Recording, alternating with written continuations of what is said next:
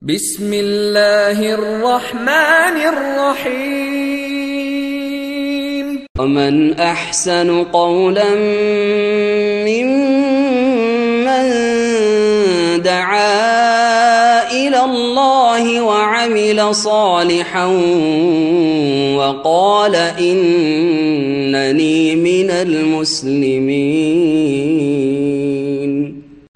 كتاب الله دستوري وخير الخلق أسوتنا، بسنته انجلى نوري لهدي الحق أرشدنا. كتاب الله دستوري وخير الخلق أسوتنا، بسنته انجلى نوري لهدي الحق أرشدنا. كتاب الله دستوري وخير الخلق أسوتنا، بسنته انجلى نوري لهدي الحق أرشدنا. لزمت محاضن القرآن فذكر الله يسعدنا. عرفنا إخوة الإيمان وللأخيار صحبة. السلام عليكم ورحمة الله وبركاته. إن الحمد لله نحمده ونستعينه ونستغفره ونعوذ بالله من شرور أنفسنا ومن سيئات أعمالنا. من يهده الله فلا مضل له ومن يضلل فلا هادي له. وأشهد أن لا إله إلا الله وحده لا شريك له وأشهد أن محمدا عبده ورسوله صلى الله تعالى عليه وعلى آله وصحبه وسلم تسليما كثيرا. يا أيها الذين آمنوا اتقوا الله حق تقاته ولا تموتن إلا وأنتم مسلمون. يا أيها الناس اتقوا ربكم الذي خلقكم من نفس واحدة وخلق منها زوجها وبث منهما رجالا كثيرا ونساء واتقوا الله الذي تساءلون به والأرحام إن الله كان عليكم رقيبا. يا أيها الذين آمنوا اتقوا الله وقولوا قولا سديدا يصلح لكم أعمالكم ويغفر لكم ذنوبكم ومن يطع الله ورسوله فقد فاز فوزا عظيما. أما بعد فإن خير الحديث كتاب الله وخير الهدي هدي محمد صلى الله عليه وسلم وشر الأمور محدثاتها وكل محدثة بدعة وكل بدعة ضلالة وكل ضلالة في النار. أعوذ بالله من الشيطان الرجيم. وربك يخلق ما يشاء ويختار ما كان لهم الخيارة সুবহানাল্লাহ ওয়া তাআলা আম্মা ইউশরিকুন। আল্লাহ পাক রব্বুল আলামিনের যাবতীয় প্রশংসা যে আল্লাহ পাক রব্বুল আলামিন সব কিছু সম্পর্কে সম্যক জ্ঞানী, তার ওপর কোনো কিছুই অস্পষ্ট নয়। তিনি ভালো মন্দ সব কিছু সম্পর্কে জানেন। কোন অবস্থায় কল্যাণ রয়েছে আমাদের জন্য এবং কোন অবস্থায় কোন কাজে কোন পদক্ষেপে আমাদের জন্য অকল্যাণ রয়েছে আল্লাহ সব কিছুই জানেন। আমরা কিছুই জানি না ভবিষ্যৎ সম্পর্কে। সালাত এবং সালাম নাজিল করেন মুহাম্মদ রাসূলুল্লাহ সাল্লাল্লাহু আলাইহি সাল্লামের উপর, যিনি আল্লাহ পাক রব্বুল আলামিনের কাছে কোনো কিছু করার পূর্বে কল্যাণ কামনার জন্য সালাতুল ইস্তিখারার এই সুন্নত আদায় করেছেন। যে এই সুন্নত আজকের বিষয়বস্তু, ইস্তেখারার সালাত, ইস্তেখারার নামাজ। ইস্তেখারা মানে কল্যাণ কামনা। আল্লাহ পাক রব্বুল আলামিনের কাছে কল্যাণ কামনা করা কোনো একটি কাজ সম্পর্কে, যে কাজটির ইচ্ছা করেছেন মনে যে আমি এই কাজটি করতে চাই, কাজ শুরু করার আগে 2 রাকাত সালাত আদায় করে আল্লাহর কাছে খায়ের কামনা করা হচ্ছে ইস্তেখারা। ইস্তেখারা মানে হচ্ছে খায়ের, কল্যাণ কামনা করা। যেহেতু আপনি জানেন না যে এতে কল্যাণ আছে না অকল্যাণ আছে, ভালো আছে না মন্দ আছে, ফলাফল রেজাল্ট কি হবে, আল্লাহ পাক জানেন। সুতরাং আল্লাহ পাক রব্বুল আলামিনের কাছে যদি কল্যাণ কামনা করেন, আশা করি এই দোয়া কবুল হবে, আপনার জন্য সেটি দুনিয়া আখিরাতের ক্ষেত্রে মঙ্গলজনক হবে। এই ইস্তেখারার সালাত এমন একটি গুরুত্বপূর্ণ সালাত, যেই সালাত সম্পর্কে নবী করিম সাল্লাল্লাহু আলাইহি ওয়াসাল্লাম সাহাবায়ে কেরামদেরকে শিক্ষা দিয়েছেন, ওইভাবেই শিখিয়েছেন যেইভাবে কোরআন কারীমের আয়াত সূরা শিখাতেন। এই কথাটি নবী করিম সাল্লাল্লাহু আলাইহি ওয়াসাল্লামের ওই হাদিসটিতে রয়েছে যা সাহাবায়ে কেরামরা বর্ণনা করেছেন। আর এই সুন্নতটি এমন একটি সুন্নাত যে সুন্নতটি বর্তমান যুগে পরিত্যক্ত সুন্নাত, মুসলিম সমাজে মৃত সুন্নাত। আর কোন সুন্নাত যদি মুসলিম সমাজে মারা যায়, পরিত্যক্ত হয়ে যায়, মানুষরা ছেড়ে দেয়, জানেই না অথবা জানে কিন্তু অবহেলা, দুইয়ের এক অবশ্যই।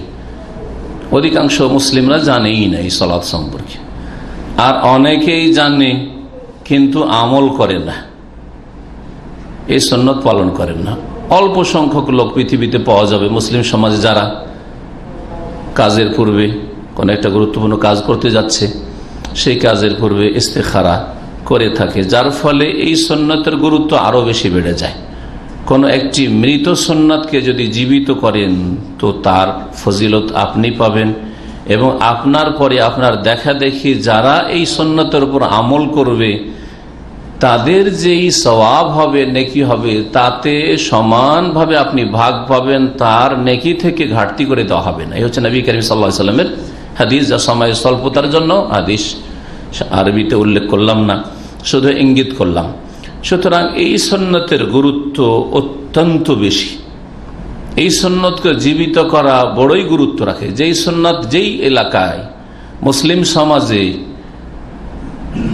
লোকেরা আমল করে না, মৃত হয়ে গেছে, পরিত্যক্ত হয়ে গেছে, সেখানে সেই সুন্নতের গুরুত্ব বেশি। এই ইস্তেখারা সম্পর্কে এমনিতে একজন সাধারণ মানুষ, এমনকি একজন আলেম যদি সে গভীরভাবে পড়াশোনা না করে, তবে ইস্তেখারার একটা তো সুন্নাত নামাজ, এতে আর মাসলা মাসাইল কি আছে। কিন্তু এই সম্পর্কে যখন বিস্তারিত পড়াশোনা শুরু করলাম, দেখলাম যে অনেক মাসাইল, একটি সুন্নত সালাতের সাথে সম্পর্কিত মাসাইল 20-এরও বেশি, যার মধ্যে আজকে ইনশাআল্লাহ তাআলা কমপক্ষে 10টা বিষয় নিয়ে, পয়েন্ট নিয়ে আলোচনার চেষ্টা করব, যাতে করে সবগুলি দিক ইস্তেখারা সম্পর্কে আমাদের সামনে আসে। আর আমরা ইস্তেখারা সম্পর্কে প্রথম কথা সঠিক জ্ঞান রাখি, কারণ এলম যদি ভুল হয় তো আমল ভুল হবে।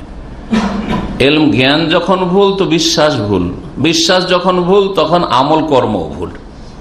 এ হচ্ছে আমাদের আমলগুলির অবস্থা, যার ফলে প্রথম সঠিক জ্ঞান হইতে হবে, তারপরে সহিশুদ্ধ ও ঈমানের সাথে আমলে আগে বাড়ার চেষ্টা করতে হবে। ইস্তেখারা সম্পর্কে যেসব মাসাইল বা যেসব পয়েন্ট নিয়ে আলোচনা করে, প্রথম হচ্ছে ইস্তেখারার দোয়া, তা দিয়ে শুরু করি। কিন্তু তার আগে আমার অভ্যাস আছে যে কোরআনে কারীমের আয়াত সরাসরি যদি পাওয়া যায়, না পাওয়া যায় তো যদি ইনডাইরেক্ট পাওয়া যায় তাও পেশ করার চেষ্টা করা। কোরআনে কারীমে আল্লাহ রাব্বুল আলামিন এই বিষয়ে কিছু আয়াত রয়েছে, সেই আয়াতগুলির একটি আয়াত পেশ করি। সূরা কাসাসের আয়াত নম্বর 68, মহান আল্লাহ ইরশাদ করেছেন, ওয়া রাব্বুকা ইয়াখলুকু মা ইয়াশা। হে নবী মুহাম্মদ সাল্লাল্লাহু আলাইহি ওয়াসাল্লাম, তোমার প্রতিপালক সৃষ্টি করেন যা চান। আল্লাহ পাক যা চান, যেভাবে চান, যখন যা চান সৃষ্টি করেন। আমার নজরে তাতে কোনো কল্যাণ দেখছি না, কিন্তু আল্লাহ পাক রব্বুল আলামিন সৃষ্টিতে কল্যাণ আছে। যেগুলো কষ্টদায়ক জীবজন্তু আছে, সাপ বিচ্ছু ইত্যাদি, হিংস্র পশু, আল্লাহ পাক যা চান সৃষ্টি করেন। ওয়াইয়াখতার, এবং আল্লাহ পাক যেমন চান, যা চান পছন্দ করেন, ইখতিয়ার করেন, বাছাই করেন। তাই আল্লাহ পাক রব্বুল আলামিন যা কিছু আমরা আমাদের জীবনে ঘটছে, এই ক্ষেত্রে আল্লাহ পাক রব্বুল আলামিনের চয়েস আর আমাদের চয়েস, কার চয়েস প্রাধান্য পায়? আপনি আপনার জীবনে সব সময় আপনি নিজের কল্যাণের জন্য এগিয়ে যাচ্ছেন, যে এই কাজটা করলে আমার এতে কি আছে, কল্যাণ আছে, এটা আপনার চয়েস। এই চয়েসের উপর কার চয়েস? আল্লাহর চয়েস। ওয়াইখতার, আল্লাহ ইখতিয়ার করেন, আল্লাহ চয়েস করেন, আল্লাহ পাক রব্বুল আলামিন বাছাই করেন। জীবনের প্রতিটি ক্ষেত্রে, সৃষ্টির ক্ষেত্রে, আপনার আমার কর্মের ক্ষেত্রে, তো সবকিছুর মালিক, ইখতিয়ারের মালিক, সৃষ্টির মালিক, সবকিছুর মালিক আল্লাহ পাক রব্বুল আলামিন। তারপরে আরো স্পষ্ট বলছেন মহান আল্লাহ, মা কানা লাহুমুল খিয়ারা, মানব জাতির কোন ইখতিয়ার ক্ষমতা নেই। আপনার চয়েস করে যে আপনি আপনার কল্যাণ নিয়ে চলে আসবেন, এই ক্ষমতা আপনার নেই। বড় আশা করে বিদেশে এসেছেন, এখানে এসে অনেক কিছু করব, কিন্তু মোটেই আপনি সফল হতে পারলেন না। আর যেখানে ভয়ে ভয়ে ঢুকছিলেন যে এখানে গেলেই হয়তো বিপদ আছে, ওখানেই কল্যাণ আছে। সুবহানাল্লাহ। আল্লাহ পাক রব্বুল আলামিন পাক পবিত্র, তার পবিত্রতা ঘোষণা করি। ওয়া তাআলা, এবং তিনি মহান, তিনি সুউচ্চ, আম্মা ইউশরিকুন, ওই সমস্ত উপাস্য থেকে, ওই সমস্ত অংশী থেকে, শরীক থেকে যা মানুষরা তার সাথে শরীক করে থাকে। যাদেরকে শরীক করে থাকে তারা কিছুই করতে পারেন আপনার, তাদের আপনার জীবনে গড়ে দিতে পারবে, ভেঙে দিতে পারবে এই ক্ষমতা নেই, কিন্তু আল্লাহ পাক রব্বুল আলামিন হাতে সবকিছুই রয়েছে। হাদিসে আসি সরাসরি ইস্তেখারার সালাত সম্পর্কে। এই সম্পর্কে সহি হাদিস, একটি হাদিস রয়েছে সহি বুখারীতে, আরো কয়েকটি হাদিসের কিতাবে। জাবির ইবনে আব্দুল্লাহ রাদিয়াল্লাহু তাআলা আনহুমা থেকে বর্ণিত, তিনি বলেন, কানা রাসূলুল্লাহ সাল্লাল্লাহু আলাইহি ওয়াসাল্লাম ইউআল্লিমুনাল ইস্তিখারাতা ফিল উমুরি কুল্লিহা।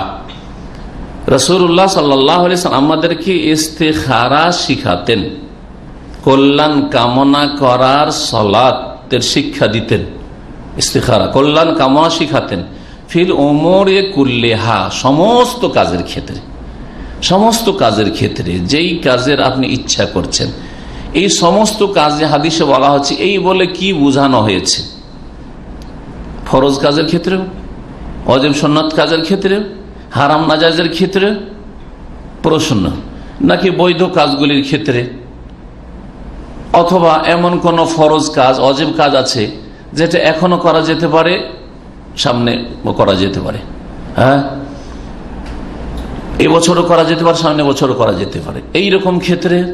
তো এইরকম বিভিন্ন বিষয়গুলি রয়েছে ইনশাআল্লাহ তাআলা, সেগুলি বিস্তারিত আলোচনা না করলে স্পষ্ট হবে না। অনেক সময় আমরা, অধিকাংশের ক্ষেত্রে আমরা সব বলে থাকি, হ্যাঁ বলি না? আপনাকে তো সবসময় দেখি, আমি সবসময় দেখেন, দেখি দিনে হয়তো 2-4-10 বার দেখছেন সবসময় আমার সামনে, সবসময় ঘোরাফেরা করে, সবসময় তো ঘোরাফেরা করে না। তো কোরআনে কারিমে এইরকমই উতিয়াত মিন কুল্লি শাই, বিলকিস রানীকে তাকে সবকিছু দেয়, সবকিছু দেওয়া হয়েছিল নাকি? হ্যাঁ, সবকিছু মানে একটা দেশ পরিচালনার জন্য, হ্যাঁ একটা রাজা বা রানীর জন্য, একটা দেশের শাসকের জন্য যা কিছু লাগে দেশ পরিচালনার জন্য তা দেওয়া হয়েছিল, এটা বোঝানো হয়েছে। তো এইরকমই এখানে বলা হয়েছে ফিল উমুরি কুল্লিহা, সমস্ত ক্ষেত্রে রাসূলুল্লাহ সাল্লাল্লাহু আলাইহি ওয়াসাল্লাম ইস্তিখারা শিখাতেন আমাদেরকে। কেমন গুরুত্ব সহকারে? কামা ইউআল্লিমুনা সূরাতা মিনাল কোরআন, যেমন আমাদেরকে কোরআনে কারীমের সূরা শিখাতেন। কোরআনে কারীমের সূরা যেই গুরুত্বের সাথে শিখাতেন, মুখস্থ করিয়ে দিতেন, পড়াতেন, হ্যাঁ জানিয়ে দিতেন যে এই সূরা নাযিল হয়েছে, আয়াত নাযিল হয়েছে, তোমরা এইটাকে সংরক্ষণ করো, মুখস্থ করো বা লিখে রাখো। ওই রকম গুরুত্বের সাথে ইস্তেখারা সালাতের শিক্ষা দিতেন রাসূলুল্লাহ সাল্লাল্লাহু আলাইহি ওয়াসাল্লাম।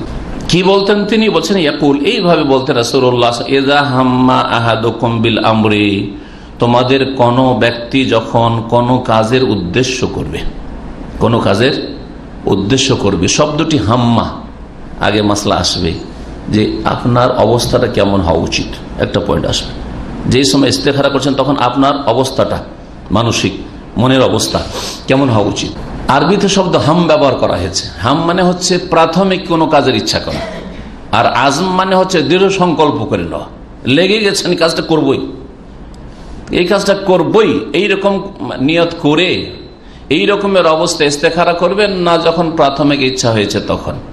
প্রাথমিক ইচ্ছা যখন হয়েছে তখন, এই হাদিস থেকে স্পষ্ট হয় যখন কোনো কাজের প্রাথমিক ইচ্ছা হবে যে এই কাজটি করব, কাজটা কমপক্ষে বৈধ হইতে হবে। হ্যাঁ, হারাম নাজায়েজ কাজের ইচ্ছা করার জন্য ইস্তেখারা, আল্লাহ করবো কি করবো না, না প্রেম করবো কি করবো না, হ্যাঁ অশ্লীল ছবি দেখবো কি দেখবো না, হ্যাঁ ফেসবুকে নোংরা ছবি দেখবো কি দেখবো না, হ্যাঁ না হারাম কথা বলবো কি বলবো না, হ্যাঁ গীবত করবো কি করবো না, মিথ্যা কথা বলবো কি বলবো না, চলবে বিল আমরের মুবাহ, জায়েজ কাজের ক্ষেত্রে কি করতে হবে? ফালিয়ার কারাকাতাইন, 2 রাকাত যেন সালাত আদায় করে, মিন গায়রিল ফারিজা, ফরজ ছাড়া অতিরিক্ত। তার মানে ফরজ সালাত দিয়ে ইস্তেখারা করা চলবে না। জোহরের ফরজ নামাজ পড়লেন আর ওতে ইস্তেখারা পড়ে নিলেন আপনি, হ্যাঁ ইস্তেখারার দোয়া না, এইভাবে হবে না। হ্যাঁ, বা যে কোনো নামাজ, ফরজ নামাজ হয়তো যেমন ফজরে 2 রাকাত সালাত আছে, 2 রাকাত ফরজ নামাজ ফজর পড়লেন আর ওতে ইস্তেখারার দোয়া পড়েন না, ইস্তেখারা না। ইস্তেখারার জন্য 2 রাকাত আলাদা পৃথক সালাত আদায় করতে হবে ফরজ ছাড়া। সুম্মালি ইয়াকুল, আর তারপরে যেন এই দোয়া বলে ওই ব্যক্তি, ইস্তেখারাকারী ব্যক্তি, কি আল্লাহুম্মা ইন্নী আস্তাখিরুকা বিইলমিকা, হে আল্লাহ আমি তোমার কাছে কল্যাণ কামনা করি, বিইলমিকা তোমার জ্ঞানের মাধ্যমে, জ্ঞানের ওসিলায়। আল্লাহ পাক রব্বুল আলামিনের জ্ঞান, ইলম, আল্লাহ পাকের গুণ, আল্লাহর নাম এবং গুণাবলীকে মাধ্যম বানিয়ে, ওসিলা বানিয়ে দোয়া করা একটি শরীয়ত সম্মত ওসিলা। জি, এখানে আল্লাহর গুণকে কি বানানো হয়েছে? ওসিলা বানানো হয়েছে। আল্লাহ তোমার জ্ঞানের ওসিলাই, কারণ তোমার জ্ঞান হচ্ছে অপরিসীম, সবকিছুকে পরিব্যাপ্ত, সুতরাং সেই জ্ঞানের ওসিলাই আমি তোমার কাছে কল্যাণ কামনা করছি, কারণ তুমি জানো আমি জানি না। ও আস্তাকদিরুকা বিকুদরাতিকা, এবং তোমার কাছে ক্ষমতা তলব করি, কামনা করি, বিকুদরাতিকা তোমার ক্ষমতার ওসিলায়, তোমার কুদরত আছে। আল্লাহ পাক যে কাদির, আল্লাহর নাম হচ্ছে আল কাদির, আর তার একটি গুণ হচ্ছে আল কুদরা, ক্ষমতা। তাহলে আল্লাহর গুণকে এখানে ওসিলা বানিয়ে দোয়া কর, আল্লাহ পাকের রাসূল সাল্লাল্লাহু আলাইহি ওয়াসাল্লাম শিখিয়েছেন। ওয়া আসআলুকা মিন ফাদলিকাল আযীম, এবং তোমার কাছে কামনা করি তোমার মহান অনুগ্রহ বা মহা অনুগ্রহ। ফাইন্নাকা তাকদিরু, নিঃসন্দেহে তুমি সক্ষম, তুমি সর্বশক্তিমান। ওয়ালা আকদিরু, আমি অক্ষম, আমি ক্ষমতা রাখি না। তুমি ক্ষমতা রাখো, আমি ক্ষমতা রাখি না। নিজের অসহায়তা আল্লাহর কাছে প্রকাশ করলে আল্লাহ পাক রব্বুল আলামিন পছন্দ করেন। হ্যাঁ, দুনিয়ার ক্ষেত্রে উত্তম উদাহরণ রয়েছে। যদি কাউকে যদি অহংকার দেখান তো আপনার দিয়ে সুদৃষ্টি দেবে? অহংকারে দেখাচ্ছে, আবার আমার কাছে ধারও চাইছে, চলবে না। আল্লাহ পাক রব্বুল আলামিনের কাছে যে যত বেশি নিজের অসহায়তা প্রকাশ করতে পারবে, এটা দোয়া কবুল হওয়ার একটি উপায়, ভালো লক্ষণ। ওয়া তা'লামু ওয়ালা আ'লামু, এবং আল্লাহ তুমি জানো, ওয়ালা আ'লামু আমি জানি না। ওয়া আনতা আল্লামুল গুয়ুব, তুমি অদৃশ্য সমূহ সম্পর্কে মহাজ্ঞানী। আল্লাহুম্মা, হে আল্লাহ, ইন কুনতা তা'লামু, তুমি যদি জানো যে আন্না হাযাল আমরা খায়রুন লি, যে এই কাজটি আমার জন্য কল্যাণকর। এই আন্না হাযাল, এই কাজটি যখন বলবেন তখন এই হাদিসে আসছে ওয়ায়ুসাম্মি হাজাত, ওখানে আপনি আপনার প্রয়োজনটা উল্লেখ করে দিবেন। যদি আপনি পারেন তার উল্লেখ করে দিবেন। ধরেন বিবাহ, আমি বিবাহ করতে যাচ্ছি, আন্না হাযা নিকাহা ওয়া হাযা জাওয়াজা খায়রুন লি, ব্যবসা করতে যাচ্ছে, তিজারা, আন্না হাযিহি তিজারাতা খায়রুন লি, এই ব্যবসা আমার জন্য কল্যাণকর।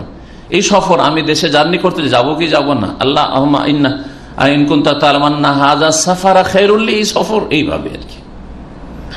এটা সবচেয়ে ভালো। কেউ যদি না পারেন, শব্দ আপনি বদলাতে পারছেন না, তাহলে কম পক্ষে অন্তরে নিয়ত করবেন এই কথাটি বলার সময় অর্থ বুঝে, যে আল্লাহুম্মা ইন কুনতা তা'লামু, হে আল্লাহ তুমি যদি জানো যে আন্না হাযাল আমরা খায়রুল, এই কাজটি, অন্তরে নিয়ত করুন, আমার এই কাজটি, যেই কাজটির আমি নিয়ত করেছি সেটা আমার জন্য কল্যাণকর। ফি দীনি ওয়া মাআশি ওয়া আকিবাতি আমরি, আমার ধর্মীয় ক্ষেত্রে, দিনের ক্ষেত্রে, ওয়া মাআশি, আর আমার পার্থিব ক্ষেত্রে, দুনিয়ার জীবনযাপনের ক্ষেত্রে, ওয়া আকিবাতি আমরি, আর আমার কর্মের পরিণতির ক্ষেত্রে, ফলাফলের ক্ষেত্রে। এখন হয়তো খারাপ লাগছে, ফলাফল ভালো, এখন হয়তো ভালো লাগছে, রেজাল্ট খারাপ। আকিবাতি আমরি, আমার কাজের ফলাফল, রেজাল্টের ক্ষেত্রে, পরিণতির ক্ষেত্রে।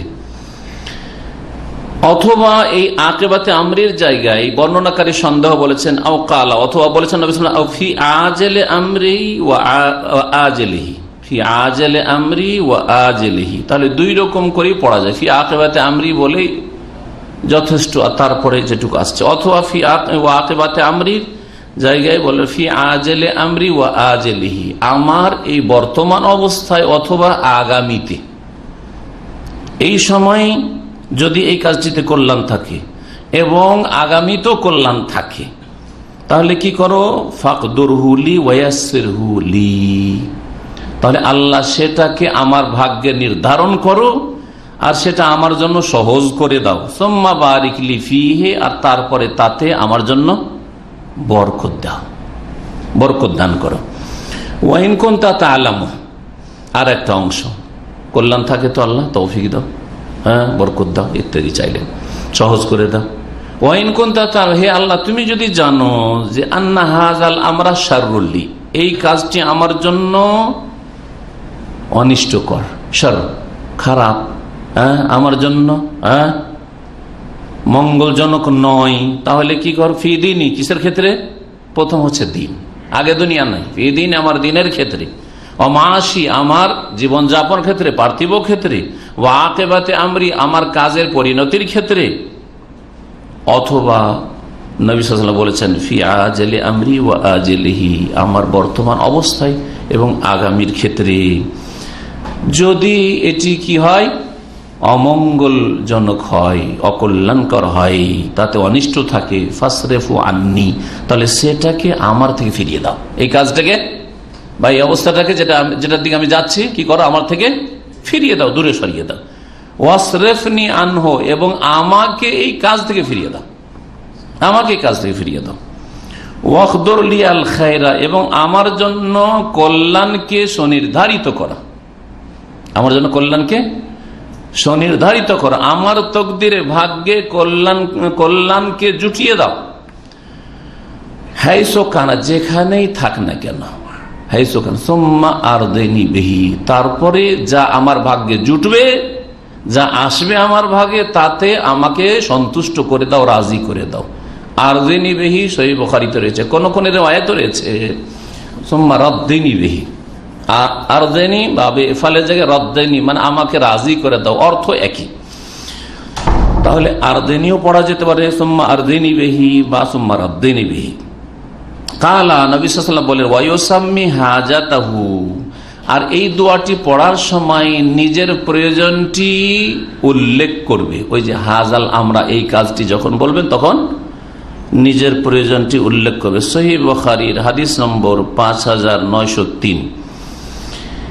এই হাদিসটি সহিহ বুখারীতে 3 জায়গায় রয়েছে, বিভিন্ন অধ্যায়ে বিভিন্ন বিষয়ের সাথে সম্পর্ক থাকার কারণে এই হাদিসটি ইমাম বুখারী রাহমাতুল্লাহ 3 জায়গায় নিয়ে এসেছেন।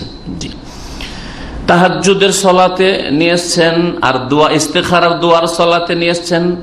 তাহাজ্জুদে রয়েছে 1162 নম্বর, আর ইস্তেখারার ক্ষেত্রে যখন উল্লেখ করা হয়েছে তখন 6382।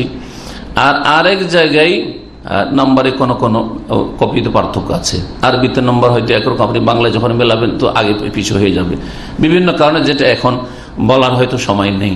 একটা সনদকে একটা হাদিস মতন বিষয়বস্তু সনদ কয়েকটি রয়েছে, তখন মুহাদ্দিসিনদের টার্মে ওই প্রত্যেকটি সনদকে একটা করে হাদিস গণ্য করা হয়েছে, তখন সংজ্ঞা বেড়ে গেছে, এইভাবে কম বেশি হয়েছে।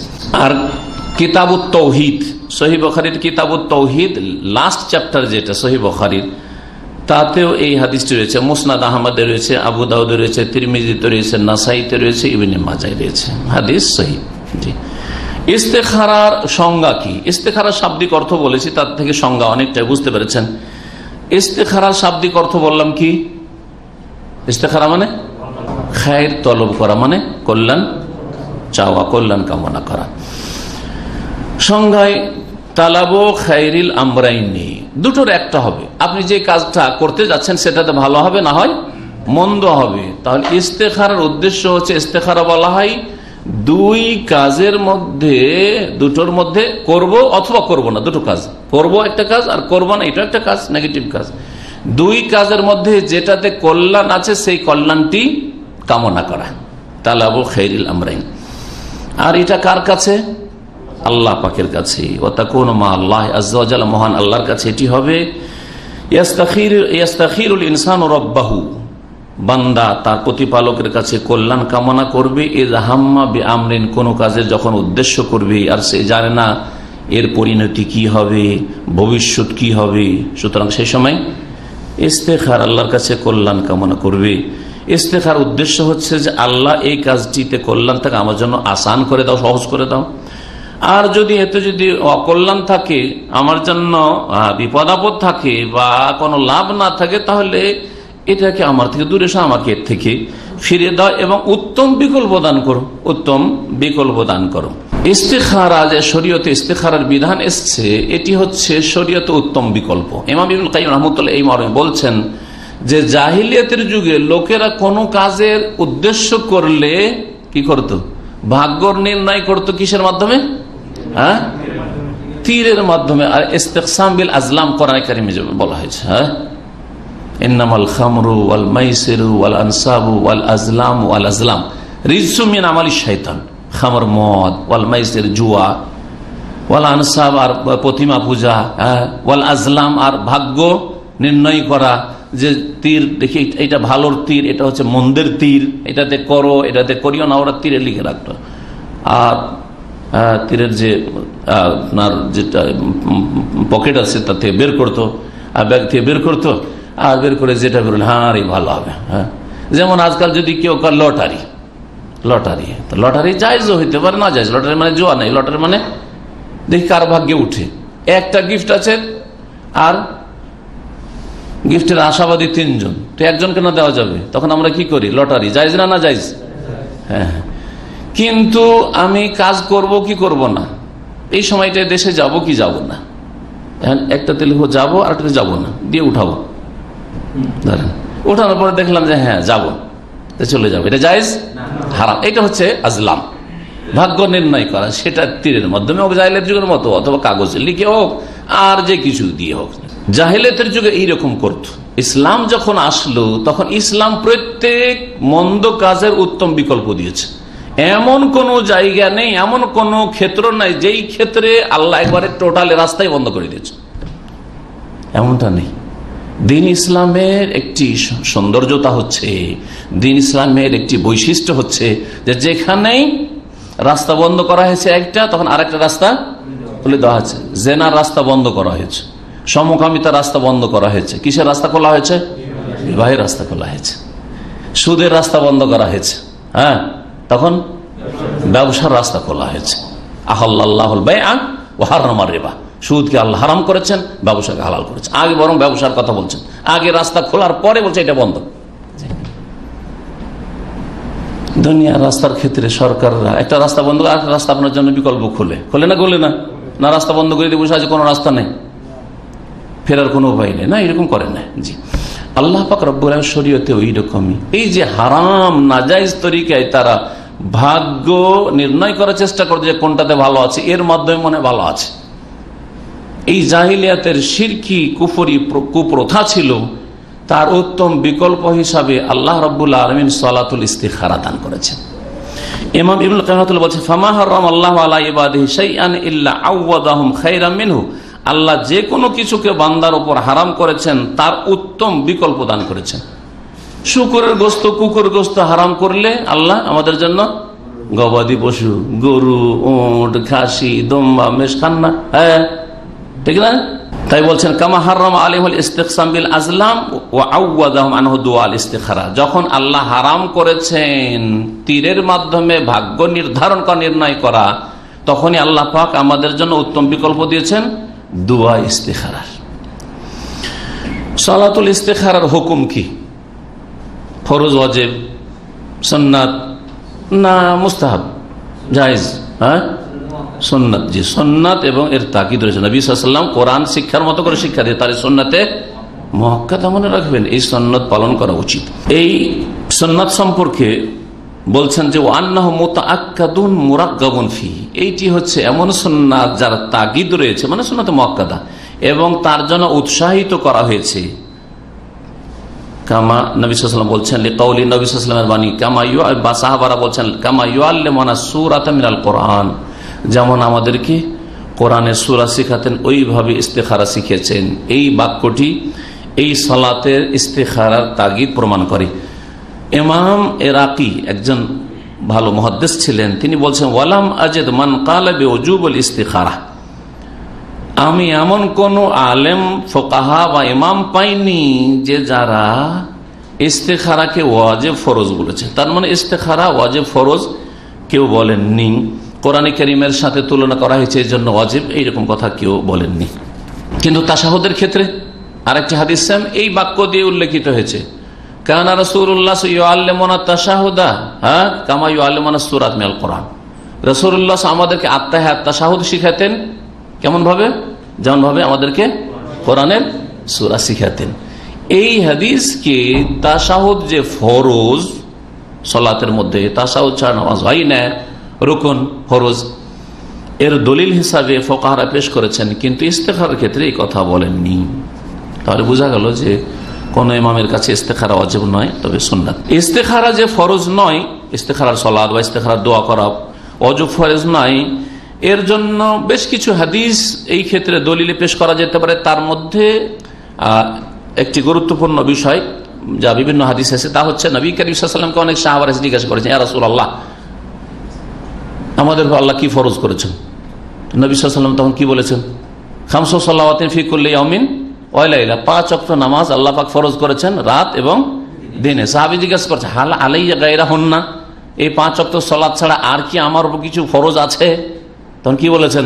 লা, আর কিছু ফরজ ওয়াজিব নেই, ইল্লা আন তাতাওয়া, তবে যদি অতিরিক্ত করো তাহলে সুন্নত গুলি ওয়াজিব নয়। হ্যাঁ, সুন্নত রাতেবা এইরকমই ইস্তেখারা সালাতু ওয়াজিব ফরজ নয়। ইমাম নববী রাহমাতুল্লাহ বলছেন, আল ইস্তেখারাত মুস্তাহাব্বাতু ফি জামিউল উমুর, যে কোনো কাজের ক্ষেত্রে, যে কোনো কাজ যখন ইচ্ছা করবেন তখন ইস্তেখারা করা মুস্তাহাব।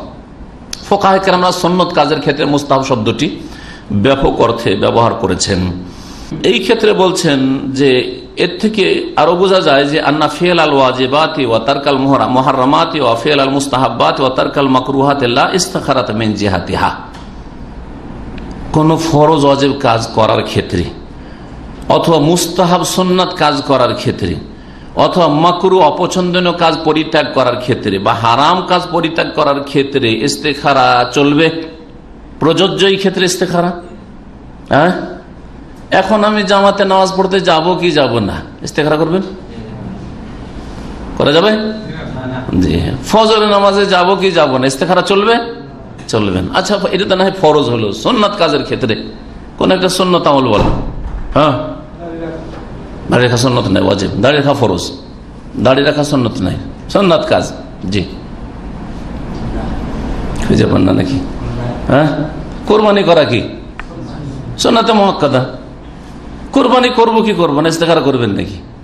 হ্যাঁ, না, ইস্তেখারা করেন। আকিকা ওয়াজিব সুন্নাত, এটাও সুন্নাতে মুআক্কাদা। তাহলে আকিকা করবো কি করবো না আমার ছেলেটা, ইস্তেখারা করবেন না? কোনো ইস্তেখারা নেই।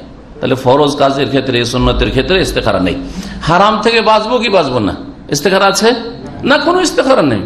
হারাম থেকে বাঁচা ফরজ, হারাম থেকে বাঁচা ফরজ। আচ্ছা, অপছন্দনীয় কাজ, অপছন্দনীয়, রাস্তা দিয়ে যেতে যেতে একটু মহিলা খোলামেলা আসছে, একটু তাকাবো কি তাকাবো না? হ্যাঁ, একবার, বেশি না, একবার তাকাবো কি তাকাবো না, চলবে? যে সাগিরা গুনাহ, তো সাগিরা গুনাহ, কাবিরার ক্ষেত্রে ইস্তেখারা চলবে না, আর সাগিরা গুনার ক্ষেত্রেও ইস্তেখারা চলবে না। জি, বলছে লা ইস্তেখারাত মিন জিহাতি, এগুলিতে ইস্তেখারা নেই।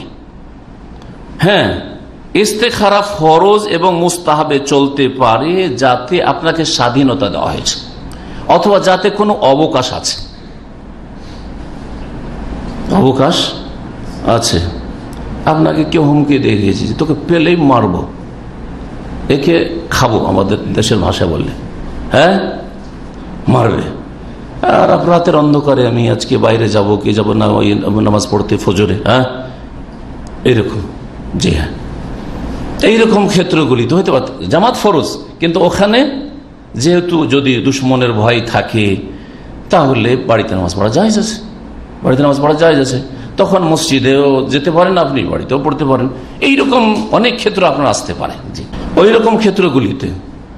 আর তারপরে যেই কাজটি করার ক্ষেত্রে দীর্ঘ সময় আছে, কাজা রোজা, কাজা রোজা কি আপনার রমজান মাসের কাজা সিয়াম রোজা আছে, এই সওয়াল মাসে রাখতে হবে না 11 মাসে রাখা যাবে?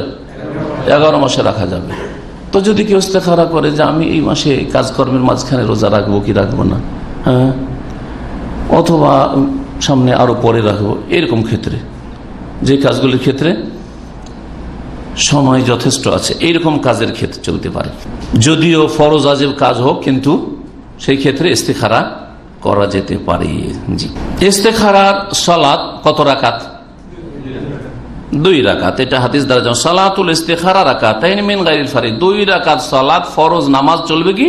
ফরজ নামাজ দিয়ে চলবেন, তার জন্য আলাদা করে নামাজ আদায় করতে হবে। কিন্তু এখন প্রশ্ন যে ফরজ ছাড়া যেন ওই ব্যক্তি 2 রাকাত সালাত আদায় করে, তো ফরজ ছাড়া সুন্নতের রাতে বা যোহরের সুন্নাত, হ্যাঁ, অথবা তাহিয়াতুল মসজিদ অথবা তাহিয়াতুল ওযু পড়লেন আর ওতে ইস্তেখারা নিয়ত করলেন, চলবে কি চলবে না, এটা আরেকটা মাসলা। কারণ হাদিসে আছে যে ফরজ ছাড়া নামাজ পড়তে হবে।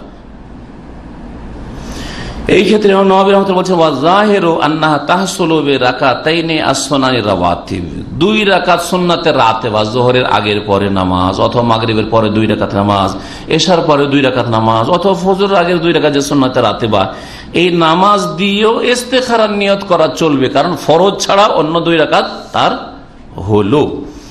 তাহিয়াতুল মসজিদ দিয়েও চলবে, ইত্যাদিতে অন্য কোন নফল সালাতুদ দুহা দিয়েও চলবে। সালাতুদ দুহা ইশরাকের নামাজ পড়লেন আর তার সাথে ইস্তেখারা করে ফেললেন, চলবে কি? নবী বলছেন চলবেন। বর্তমান যুগের বড় একজন ইমামের কথা উল্লেখ করি, আল্লামা শাইখ মুহাম্মদ বিন সালেহ উসাইমিন রাহিমাহুল্লাহ, তিনি বলছেন ওয়ালা ইউকালু দুআউল ইস্তিখারা ইযা সাল্লা তাহিয়াতুল মসজিদ আও রাতিবা ওয়া লাম ইয়ানবি মিন ক্বাবলু, যদি কেউ তাহিয়াতুল মসজিদের নামাজ পড়ে অথবা সুন্নাতের রাতেবা পড়ে, তাহলে এই ক্ষেত্রে ওই সুন্নাতের রাতেবাতে অথবা তাহিয়াতুল মসজিদেই ইস্তিখারা করতে পারবে কি পারবে না। বলছেন আগে থেকে যদি নিয়ত না করে, প্রথম যখন নামাজটা শুরু করেন তাহিয়াতুল মসজিদে অথবা সুন্নাতের রাতেবার, তখন নিয়ত করেন ইস্তেখারা, শেষখানে 2 রাকাতে সালাম ফেরা হচ্ছে, তখন মনে করছেন যে এখন ইস্তেখারা দোয়াটা পড়েই নি, এটা চলবে না, এটা চলবে না, কারণ শুরুতে আপনি ইস্তেখারা নিয়তে সালাত আদায় করেননি, এই কথা বলছেন। লিআন্নাল হাদিস সারিহুন বিতালাবিস সালাতির রাকাতাইন মিন আজল ইস্তেখারা, কারণ হাদিস স্পষ্ট যে ইস্তেখারার উদ্দেশ্যে 2 রাকাত সালাত আদায় করতে হবে। ফালিয়ার কারাকাতাইনি, যখন কোনো কাজের উদ্দেশ্য করবে তখন 2 রাকাত নামাজ যেন পড়ে ইস্তেখারার উদ্দেশ্যে। ফাইন সাল্লাহুমা বিগাইরি হাযাইন লাম ইয়াহসুল ইমতিসাল, তাহলে যদি 2 রাকাত নামাজ উদ্দেশ্য করে না পড়া হয়, শুধু দোয়া পড়া হয়, তাহলে ইস্তেখারা হলো না তার। ওয়াম্মা ইযা নামাল ইস্তিখারা ক্বাবলা তাহিয়া, তাহিয়াতুল মসজিদ শুরু করার আগেই যদি নিয়ত করে নেয় যে আমি তাহিয়াতুল মসজিদে পড়ছি আর ইস্তিখারা নিয়ত করছি, এক গুলিতে 2 শিকার করা যেটাকে বলা হয়, যদি এই করে, অথবা সুন্নাতের রাতে বা আমি মাগরিবের 2 রাকাত সুন্নাতও পড়ছি আর ইস্তিখারাও করছি, সুম্মা দাবে দোয়া ইস্তিখারা, তারপরে দোয়া ইস্তিখারা যদি পড়ে নেই, তাহলে ফাজাহিরুল হাদিস, স্পষ্ট হাদিস প্রমাণ করে, এই হাদিসটি বাহ্যিক হাদিস, আন্না যালিকা ইউজজিউহু, তার জন্য এটা যথেষ্ট হবে, তার জন্য এটা যথেষ্ট হবে। কিন্তু উত্তম আলাদা করে ইস্তিখারার জন্য 2 রাকাত পড়া, এতে কোনো দ্বিমত নেই। তারপরে এই জন্য শাইখুল হাসান বলছেন ওয়াল আউলা ইনদি আইয়ারকা রাকাতাইন মুস্তাকিল্লাতাইন, যে কথাটি বললাম, আমার কাছে শ্রেয় হচ্ছে যে আলাদা পৃথক ভাবে 2 রাকাত সালাত আদায় করবে ইস্তেখারার উদ্দেশ্যে, এইভাবে ইস্তেখারা করবে। ইস্তেখারা সম্পর্কে আর একটি বিষয় 5 নম্বর চলে এসছে এখন, সেটা হচ্ছে ইস্তেখারা করে একবার করলাম কিন্তু আমি কিছু বুঝতে পারছি না, মানে গায়েব জানাও নয়, হ্যাঁ, আর স্বপ্ন দেখাও নয়, সেগুলি আলোচনা ইনশাআল্লাহ পয়েন্ট টু পয়েন্ট আসবে আমাদের আলোচনায়, এই জন্য সেগুলোতে বেশি ঢুকছি না। কিন্তু ইস্তেখারা করে যে আমি কাজে ঢুকবো অথবা ঢুকবো না, কোন একটা সিদ্ধান্ত নিতে পারছি না, তাহলে বারবার ইস্তেখারা করার কি বৈধতা আছে? এটা হচ্ছে একটা বিষয়। হুকম তাকরার ইস্তেখারা, বারবার ইস্তেখারা একই বিষয় করার হুকুম কি? এই মর্মে ওমর বিন খাত্তাব রাদিয়াল্লাহু তাআলা আমিরুল মুমিনিন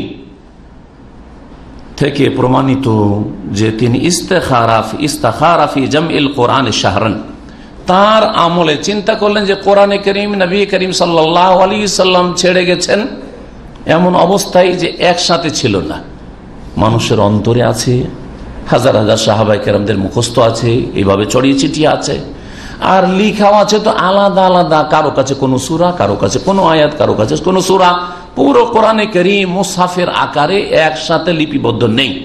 এতে তো কিছুদিন পরে এই আশঙ্কা আছে যে কোরআনে কারীম এর কিছু অংশ হাতছাড়া হয়ে যেতে পারে, নষ্ট হয়ে যেতে পারে। কিন্তু এই পেরেশানির সাথে সাথে তিনি ইস্তেখারা শুরু করলেন, যে ইস্তেখারা করি, একবার নয়, একদিন নয়, তিনি 1 মাস ধরে ইস্তেখারা করেছিলেন, 1 মাস ধরে ইস্তেখারা করেছেন আল্লাহ এই কাজটি করবো কি করবো না। রাসূলুল্লাহ সাল্লাল্লাহু আলাইহি ওয়াসাল্লাম করে যাননি, একসাথে সংকলিত করে যাননি কোরআনে কারীম 30 পারা, হ্যাঁ, সবগুলি সূরা, আমার আগে আমার আদর্শ আবু বকর সিদ্দিক রাদিয়াল্লাহু তাআলা আনহু নবী সাল্লাল্লাহু আলাইহি ওয়াসাল্লাম পরে তিনিও করে যাননি, আমি কাজটি করব কি করব না।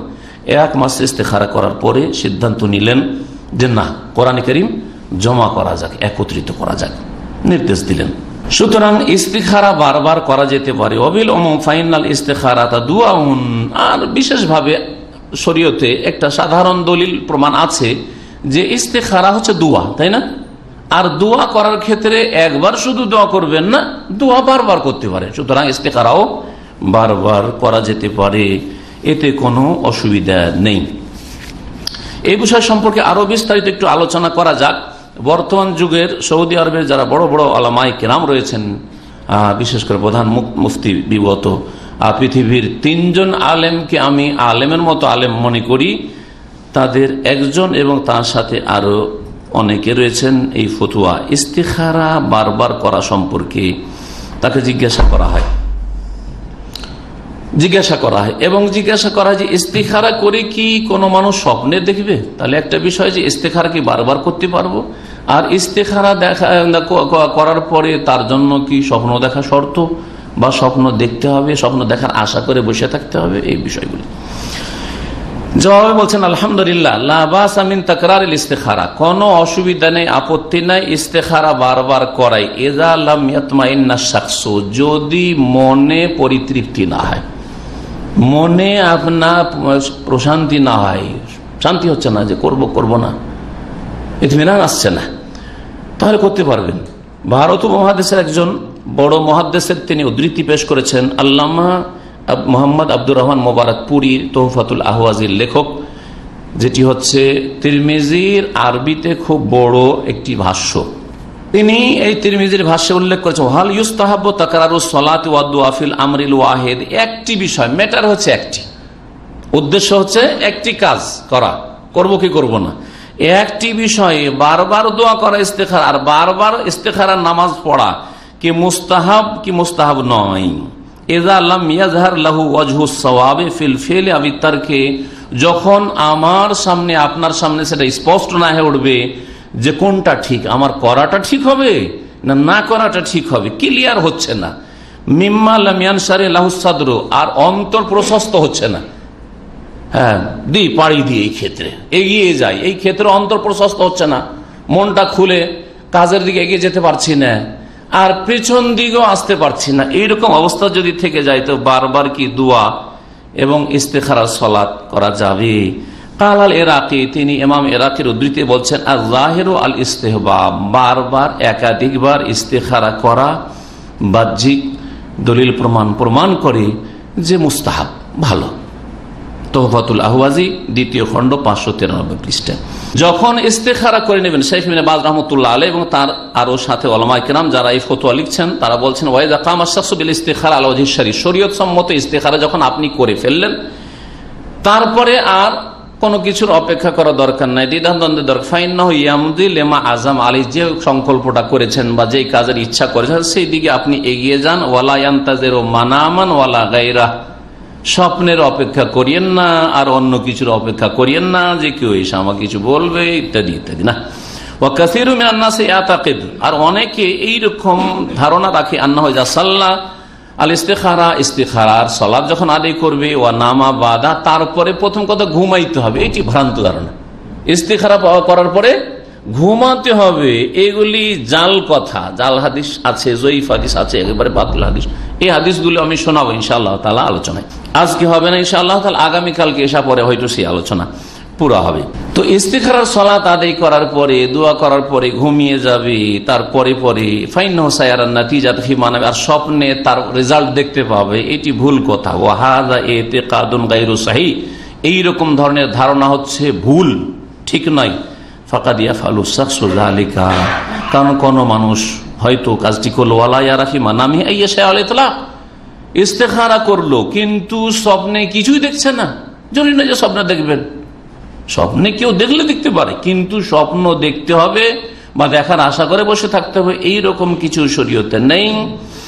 এই ফতোয়া হচ্ছে আল্লামা ইমাম শেখ আব্দুল আজিজ ইবনে বাজ রাহমাতুল্লাহ আলাইহি, শেখ আব্দুল আজিজ আল শেখ সালেহ ফৌজান, আর তার সাথে আরো উলামায়ে কেরাম রয়েছেন, আর বর্তমানে এখন বেঁচে আছেন শেখ মোহাম্মদ সোয়ালি আল মুনাজ্জিদ, খোবারে থাকতেন, তিনি বর্তমানে জেদ্দায় থাকেন। বড় একজন অনলাইনে একজন বড় দায়ী এবং তার অনেক দাওয়াতি কাজও রয়েছে, ফতোয়াও রয়েছে, ইসলাম সম্পর্কে কোশ্চিন অ্যান্সার ইংরেজিতে রয়েছে, আরবিতে রয়েছে, তারও কথা এটি।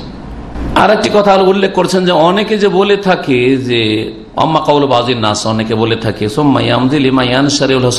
ইস্তেখারা করার পরে মন যেই কাজ করার জন্য খুলে যাবে, সেই কাজ মনে যে কাজের জন্য আগ্রহ পয়দা হবে খুলে যাবে, সেই কাজটা করুক। এটা কতদূর ঠিক কথা, এই কথাটি কতদূর ঠিক, এই কথাও এই ফতোয়াতে উল্লেখ করা হয়েছে। আর বলছেন যে এই মর্মে এসেছে হাদিসটি সরাসরি ইমাম ইবনুস সুন্নি রহমতুল্লাহ আলাইহি, তিনি ইমাম নাসাইর ছাত্র, ইমাম নাসাই ছাত্র ইমাম ইবনুস সুন্নি, তার একটি কিতাব রয়েছে হাদিসের, কিতাবের নাম হচ্ছে আমালুল ইয়মে ওয়াল লাইলা, রাত দিনের আমল মানে ওয়াজিফা, এই মর্মে কিতাব রয়েছে।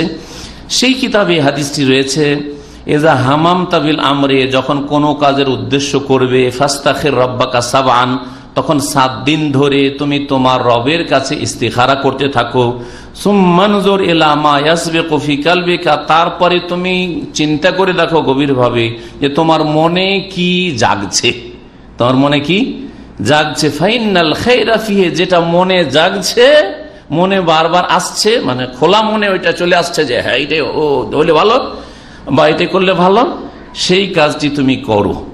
এই হচ্ছে হাদিস। 7 দিনের কথা আসলো, আর তারপরে মনে যে কথাটি আসছে যে হ্যাঁ এটি করি, মানে ইনশিরাহুসাদ যেটাকে বলা হয়, মনের প্রশস্ততা যাকে বলা হয়েছে, এই মর্মে এই হাদিস। ইমাম নওয়াবী বলছেন এই হাদিস সম্পর্কে শুনে, হাদিসটা সহিহ না সহিহ, বলছেন ইসনাদুহু গরীবুন, এই হাদিস হচ্ছে দুর্বল, এর সনদ হচ্ছে একেবারে গরীব।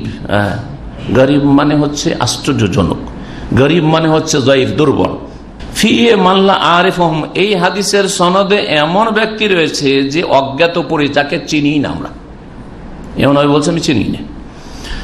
আল আজকার নামক কিতাব ইমাম নওয়াবী রয়েছে, তার 132 পৃষ্ঠায় উল্লেখ করেছে। ইমাম হাফিজ রহমতুল্লাহ আলাইহি, প্রখ্যাত মুহাদ্দিস, বুলুগুল মারামের সংকলক এবং সহিহ বুখারীর বড় 12 খণ্ডে ভাষ্য রয়েছে তার, তিনি বলছেন ওয়াহাযা লাউ সাবাতা, এই হাদিসটি যদি সহিহ হয়ে যেত তাহলে তো কাজ হয়ে যেত, তাহলে 7 দিন ধরে ইস্তেখারা করেন আর মনে কি জাগছে, তারপরে দেখেন লাকানাহু আল মুতামাদ, তাহলে এইটাই হচ্ছে নির্ভরযোগ্য হয়ে যেত।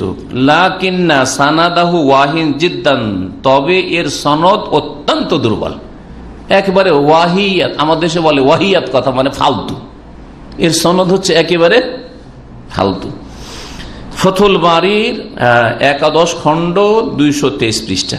হাফেজ ইরাকি রহমতুল্লাহ বলছেন যে এতে বর্ণনাকারী কি আছে, বলছেন ফিহে রাবিন মারুফুন বিদ্দাফিস শাদীদ, এতে একজন বর্ণনাকারী রয়েছে যে অত্যন্ত দুর্বল বলে পরিচিত, সে হচ্ছে ইব্রাহিম ইবনুল বারাহ, ইব্রাহিম বারাহ।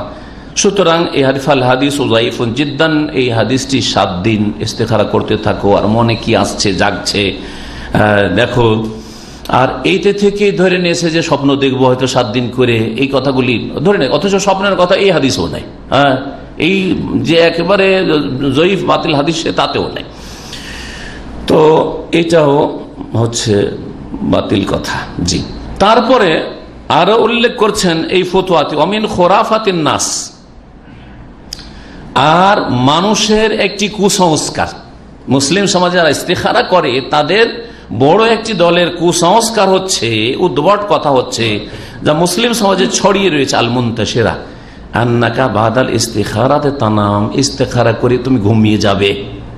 এই কথাটি কি বলছে? খোরাফাত। খোরাফাত মানে উদ্ভট কথা, হ্যাঁ, ভিত্তিহীন কথা। হ্যাঁ, ফামা রাআইতু ফি মানামিকা মিন খাইরিন ওয়া ইনশিরাহি সাদরিন ফাহুয়া ইয়ানি আন্না আমরাকা খাইরুন, যদি স্বপ্নে কোনো কিছুকে কল্যাণ দেখো এবং মনে তোমার প্রশস্ততা দেখো, যে মন চাইছে, তাহলে মনে রাখো যে এইটাই হচ্ছে তোমার জন্য কল্যাণকর। ফাতাসিরু ফিহি, সুতরাং তাতে আগে বাড়বে, আর না হলে আগে বাড়বে না। ওয়ালাইসা লিহাযা দালিলুন সহিহ, এর কোনো সহি দলিল প্রমাণ নেই। স্বপ্ন দেখতে হবে, ঘুমের আগে সালাত পড়তে হবে, এর কোনো দলিল নেই। এই কথাগুলি আলোচনা করার পরে আরো একটি কথা বলছেন যে তাহলে কি স্বপ্ন দেখলাম না, হ্যাঁ, আর মনেও প্রশস্ত আসছে না, মনে খোলা একটি কথা আসছে না, তাহলে করবোটা কি?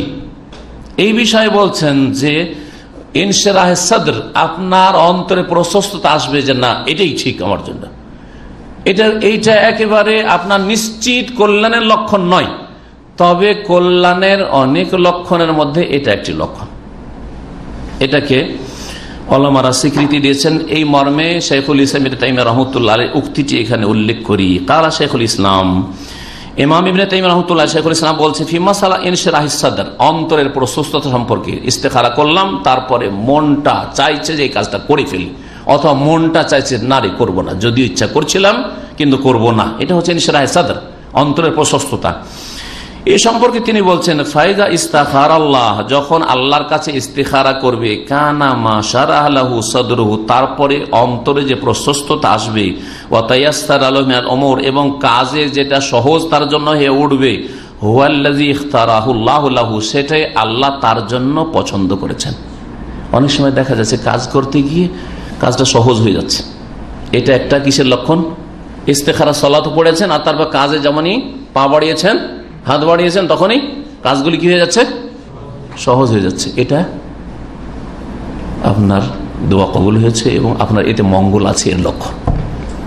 রাস্তা সহজ হয়ে যাও, কিন্তু জটিলতা, কাজ মন চাইছে যে কাজটা করে ফেলি, কিন্তু বারবার জটিলতা আসছে, মুশকিল হয়ে যাচ্ছে, পেরেশানি সামনে আসছে, তখন এটা কিসের লক্ষণ? জানা এটা কল্যাণকর নয়, এটাও লক্ষণ তার। মাজমুল ফাতাওয়া যে 37 খণ্ডে ইবনে তাইমিয়া রাহমাতুল্লাহ আলাইহির ফাতাওয়ার কিতাব রয়েছে, তার 10ম খণ্ড 539 পৃষ্ঠায় বিষয়টি তিনি বলেছেন।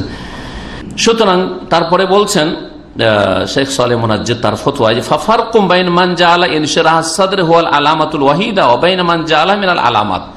একজন লোক মন তার একবারে খুলে যাচ্ছে এই কাজটি করার জন্য, মন বেড়ে যাচ্ছে এই কাজটি করার জন্য, এটাকে যদি মেন ভালো লক্ষণ মনে করে এটা ভুল।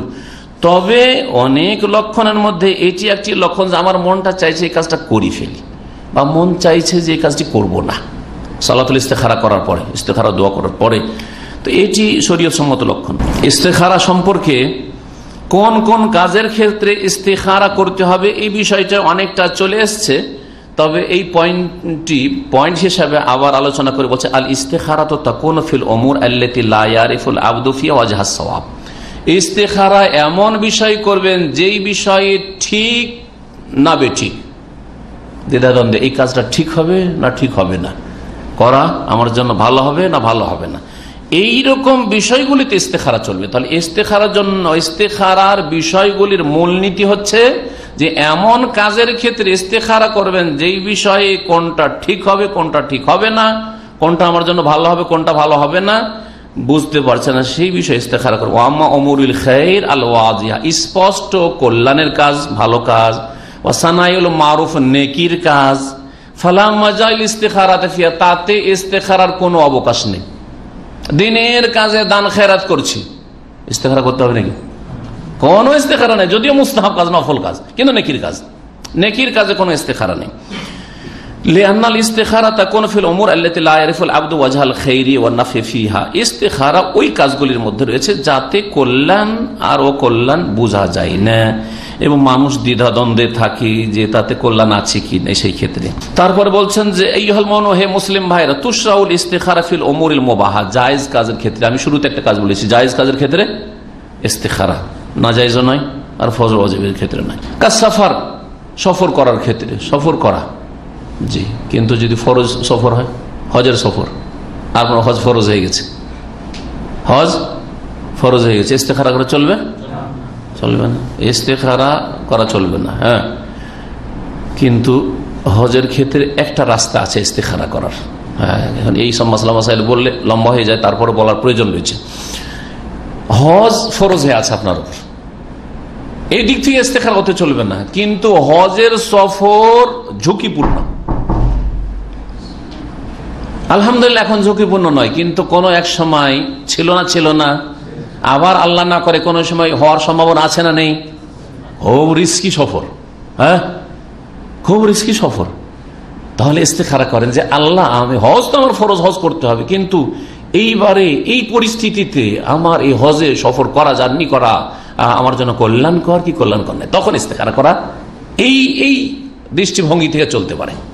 বলছেন সফর, ওয়াজাওয়াজ, বিবাহ শাদী, তিজারা, ব্যবসা বাণিজ্য, আম্মাল ওয়াজিবাত ওয়াল মানদুবাত, ওয়াজিব এবং মুস্তাহাব সুন্নত কাজের ক্ষেত্রে ফালা ইস্তাখিরু লাহা, ওর জন্য কোনো ইস্তেখারা করবে না। বাল ইয়াফআলুহা ফওরান, ফরজ ওয়াজিব সুন্নত কাজ দ্রুত করবে। ফালা ইস্তাখির হাল ইউসাল্লি ওয়া লা ইউসাল্লি, নামাজ পড়বে না, ইস্তেখারা না। হারাম কাজ ছাড়ার ক্ষেত্রে, মাকরু কাজ ছাড়ার ক্ষেত্রে ইস্তেখারা করবে না। সিগারেট ছাড়বো কি ছাড়বো না, ইস্তেখারা করবে। সিগারেটের জর্দার ব্যবসা ছাড়বো কি ছাড়বো না, ইস্তেখারা করবে। বিড়ি কোম্পানি কোটি কোটি টাকা ইনকাম করছে আজকাল অনেক মুসলিমরা এই বিড়ি কোম্পানি দিয়ে, হ্যাঁ, বিশেষ করে পশ্চিমবঙ্গে তো সুবহানাল্লাহ, যতগুলি বিড়ি কোম্পানি সবগুলির মেজরিটি হচ্ছে মুসলিমদের হাতে বিড়ি কোম্পানি। হ্যাঁ, এই ব্যবসা ছাড়বো কি ছাড়বো না, হ্যাঁ, ইস্তেখারা চলবে না, কোনো ইস্তেখারা না। হারাম পরিত্যাগ করা ফরজ, মাকরু ছাড়া আবশ্যক, ফরজ। ফালা ইস্তাখির হাল ইয়াসরিক ওয়া লা ইয়াসরিক, চুরি করবো কি করবো না। হ্যাঁ, কফিলের এক ভাই বলছে যে আমার কফিলের এর থেকে আমার বক্তব্য শুনে ভয় পেয়েছে, তারপরেও ছাড়তে চাইছে, কিন্তু দ্বিধাদ্বন্দ্বে শুধু নাস্তার টাকাটা নিতাম আমি, দুরিয়াল করে ডেলি নাস্তার টাকাটা নিতাম, কফিলকে না জানিয়ে। নেব কি নেব না, হ্যাঁ, ইস্তেখারা চলবে না, হারাম আপনার জন্য। আর না, সরাসরি অনুমতি নেন, মালিককে বলেন যে আপনার দায়িত্বশীল আছে, মালিক আছে, ওকে বলেন যে আমি 2 রিয়াল আপনার এখান থেকে নাস্তা করতে চাই, অনুমতি আছে, ঠিক আছে খান। যে বিষয়গুলি বলে দিলাম সেই বিষয়গুলি এখানে বলছেন ওয়াকাদ ইস্তাখিরুল আবদু ফি আমরিন ইয়াতাআল্লাকু বিল ইবাদা, ইবাদত সম্পর্কীয় বিষয়েও ইস্তেখারা চলতে পারে, কিন্তু ইবাদতের উদ্দেশ্যে নয়, বরং ইবাদত আদায় করার মাধ্যমের ক্ষেত্রে। এখন এখান থেকে আমি প্লেনে যাব না বাসে যাব, ইস্তেখারা করা চলবে না চলবে না? হ্যাঁ, নিজের গাড়ি আছে, আমি নিজের গাড়ি দিয়ে যাব না আমি বাসে চলে যাব, ইস্তেখারা চলবে না চলবে না? চলবে না, অবশ্যই চলবে। হতে পারে যে আপনার নিজের গাড়ি নিয়ে ড্রাইভ করতে গিয়ে দুর্ঘটনা হইতে পারে, তা আল্লাহ আপনার জন্য ইস্তেখারায় আপনার কল্যাণটা আপনার জন্য সুনির্ধারিত করবেন। ওমরাই যাচ্ছেন, ভালো কাজ, ইস্তেখারা করবো কি করবো না চলবে না, কিন্তু আমি আমার গাড়ি দিয়ে যাব নাকি আমি ওমরার গাড়িতে চলে যাব, প্লেনে যাব, করবেন না করবেন ইস্তেখারা? ইস্তেখারা করবেন, করেন ইস্তেখারা এই ক্ষেত্রে। তাই বলছেন ওয়াইন্নামা লিওয়াসিলাতিহা, ইবাদত আদায় করার মাধ্যমের ক্ষেত্রে অথবা তার পারিপার্শ্বিক অবস্থার ক্ষেত্রে, যেমন সফরুল হজ, হজের সফর কিন্তু লেহতেমাল আদু, শত্রুর সম্ভাবনা আছে, হ্যাঁ, ফিতনার আশঙ্কা আছে, অথবা কষ্ট হওয়ার খুব সম্ভাবনা রয়েছে, অথবা অসুস্থ অবস্থায় হজের নিয়ত করে রেখেছে আর অসুস্থ হয়ে পড়েছি, এই অবস্থায় অসুস্থ অবস্থায় যাবো কি যাব না, এই বিষয়গুলি। বার্ধক্য, বৃদ্ধ মানুষ যেতে চাইছে হজে, যাবো কি যাব না, হ্যাঁ ঠিক, না হলে বদল করেই দিবে, জি, এই সব ক্ষেত্রে করা যেতে পারে। আল্লাহু আলাম। যায়েনাব রাদিয়াল্লাহু তাআলা আনহা ইস্তেখারা করেছে। আর একটি হাদিস ইস্তেখারা সম্পর্কে সহিহ বুখারীতে আছে, যায়েনাব রাদিয়াল্লাহু তাআলা আনহাকে নবী সাল্লাল্লাহু আলাইহি ওয়াসাল্লাম যখন তার বিধবা হওয়ার পরে পেগাম পাঠালেন, তখন তিনি সাথে সাথে বললেন যে আমি জবাব দেব না অতক্ষণ পর্যন্ত হাত্তা ওয়া মেরা রব্বি, যতক্ষণ পর্যন্ত আমার রবের কাছে আমি পরামর্শ না নিয়ে নেব। সুবহানাল্লাহ। অথচ বিবাহ কার সাথে ছিল? রাসূলুল্লাহ সাল্লাল্লাহু আলাইহি ওয়াসাল্লামের সাথে। এই বিবাহতেও আবার অকল্যাণের সামান্য কোনো দিক ছিল নাকি? হ্যাঁ, তো কেন ইস্তেখারা করলেন? হ্যাঁ, জটিল বিষয়। হ্যাঁ, কারো ব্রেনে ধরছে? নবী সাল্লাল্লাহু আলাইহি ওয়াসাল্লাম ছাড়া যে কোনো মানুষের সাথে বিবাহের ক্ষেত্রে, হ্যাঁ, যতই নেক হোক না কেন, যতই বড় আলেমে দ্বীন হোক না কেন, বিবাহের ক্ষেত্রে কল্যাণের দিক থাকতে পারে, আবার যদিও কল্যাণের ভাগ বেশি সম্ভাবনা, কিন্তু অকল্যাণের দিক থাকার সম্ভাবনা আছে। কিন্তু রাসূলুল্লাহ সাল্লাল্লাহু আলাইহি ওয়াসাল্লামের ক্ষেত্রে ছিল কি? কিন্তু কেন তিনি ইস্তেখারা করলেন? এর জবাব আপনারা উদ্ঘাটন করতে পারছেন না, কিন্তু এমন নবী রাহমাতুল্লাহ আলাইহি দিয়েছেন। এর জবাব হচ্ছে যে আমি এই অবস্থায় রাসূলুল্লাহ সাল্লাল্লাহু আলাইহি ওয়াসাল্লামের সাথে বিবাহে আবদ্ধ হয়ে তার হক আদায় করতে পারবো কি পারবো না? জি, বিবাহ করলাম, হ্যাঁ, বিবাহে আবদ্ধ হইলাম, কিন্তু হক আদায় করতে পারলাম না, জাহান্নামে যেতে হবে কি হবে না? আর যদি বিবাহ না করি তা আমার উপরে সেই হক ফরজই হইল না, ঠিক না? তাহলে এই দিক থেকে, এই দৃষ্টিভঙ্গি থেকে যায়েনাব রাদিয়াল্লাহু তাআলা আনহা ভালো কাজে, নেকির কাজে নবী সাল্লাল্লাহু আলাইহি ওয়াসাল্লামের সাথে বিবাহের ক্ষেত্রেও ইস্তেখারা করেছেন, সহিহ বুখারীতে রয়েছে। ইস্তেখারা কখন করবেন? হাদিসের শুরুতে আমি বলেছি, ইস্তেখারা কোনো কাজের যখন প্রাথমিক ইচ্ছা হয়েছে তখন, নাকি দৃঢ় সংকল্প হওয়ার পরে? প্রাথমিক অবস্থায়। বলছেন এই হাদিস আরো প্রমাণ করে, দলিলুন আলা আন্নাল ইস্তেখারা তাকুন ইনদাল হাম্মে বিশাই, কোন কাজে যখন প্রাথমিক উদ্দেশ্য নিয়ত হবে যে এই কাজটা আমি করি, তখন আপনি ইস্তেখারা করবেন। আর আরেকটা হচ্ছে আজম।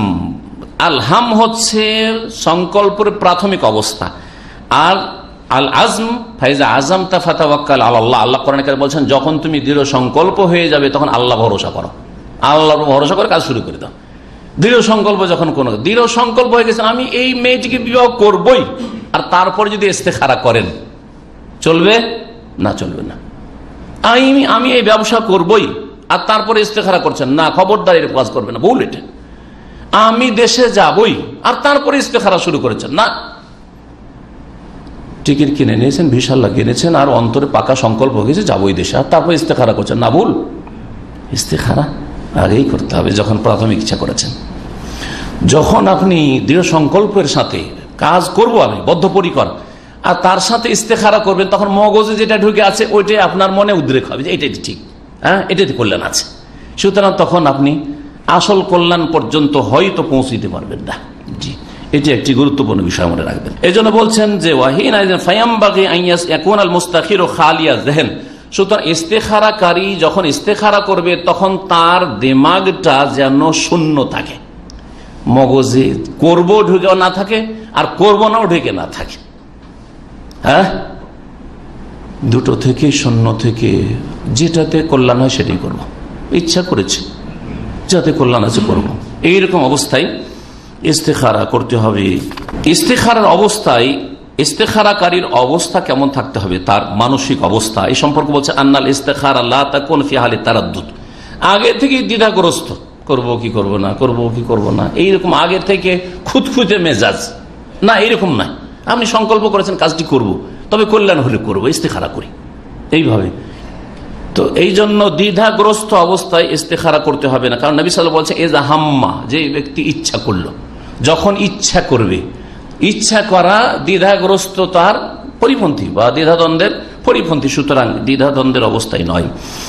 এবং বলছেন ফাইজা কানা মুসলিম মুতারাদ্দিদান ফি আমরাইনি, যখন দুটি বিষয়ের ক্ষেত্রে দ্বিধাগ্রস্ত কোন মুসলিম থাকে, ও আরাদাল ইস্তেখারা, কল্যাণের ইস্তেখারার ইচ্ছা করবে, আলাই আইয়াখতারা মিনহুম আমরান ওয়া ইস্তাখিরু আলাইহি, তার মধ্যে যদি দ্বিধাগ্রস্ত থাকেন তো একটাকে নির্ণয় করেন, করব অথবা করব না।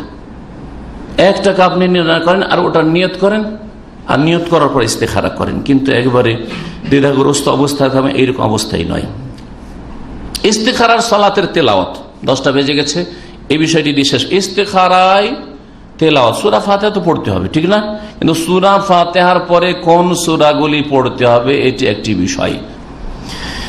এই বিষয়ে কোনো একটি হাদিস নেই, কোন একটি হাদিস নেই, এটা প্রথম শুনে রাখা ভালো, যে কোনো হাদিস নেই যে এই সূরাগুলি প্রথম রাকাতে পড়তে হবে, দ্বিতীয় রাকাতে পড়তে হবে।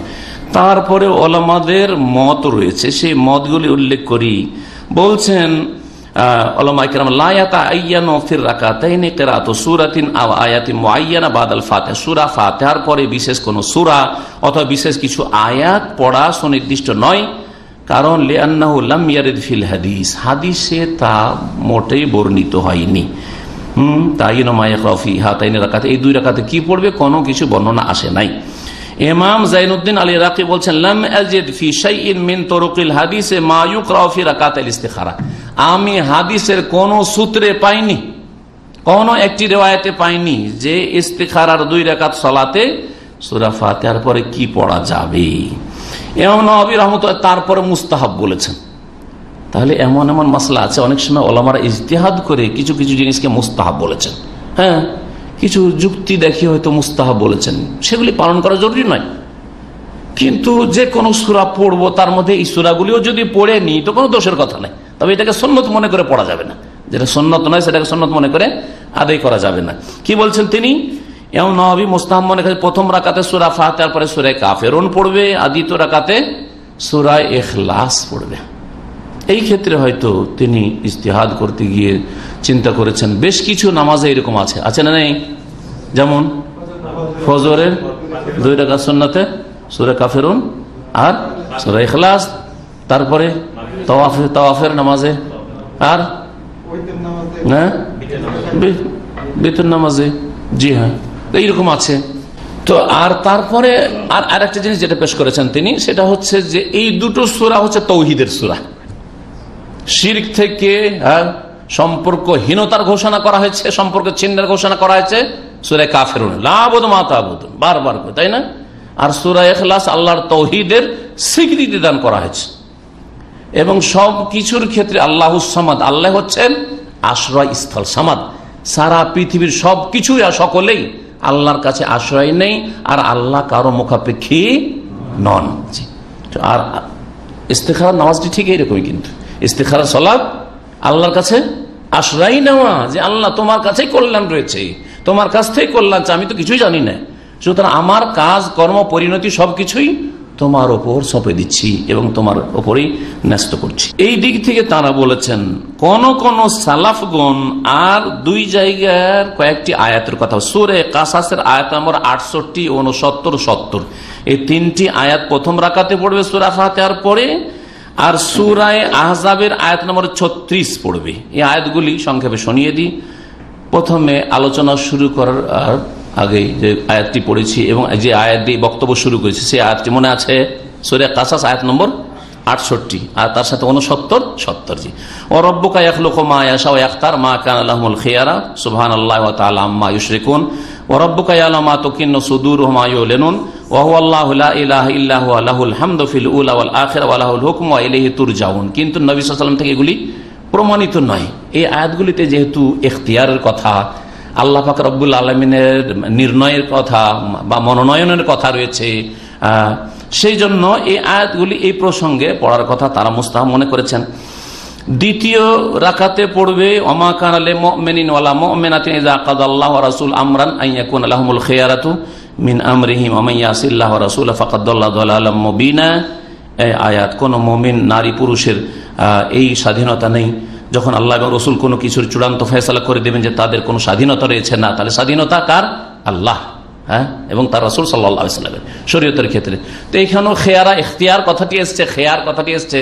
আর ইস্তেখারা এই শব্দ থেকেই ইস্তেখারা শব্দটির উৎপত্তি, সেই জন্য তারা এই আয়াতগুলি পড়া মুস্তাহাব বলেছেন।